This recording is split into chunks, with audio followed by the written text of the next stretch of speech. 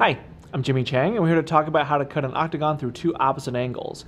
Now, when you're cutting an octagon, whether it be a regular octagon or not, where all the angles are equal or not equal, depending on how you drew it, the important thing is just make sure that to identify what angles are opposite and then make the cuts from there. So let's start out with a general sketch of an octagon.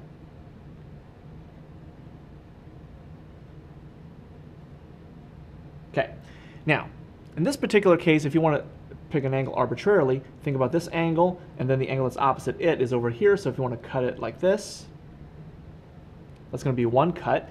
And then, with this particular angle, and then make that particular angle that's opposite it, you can make another cut.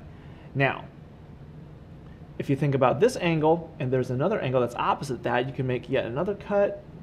Again, just kind of a rough sketch, so you might have some rough cuts as well. And then this particular angle and this particular angle is opposite it, you can make another cut like that. So depending on how you draw it, the cuts might be done in a way that everything is going to be a lot neater, but as long as you identify the opposite angles, you should be fine.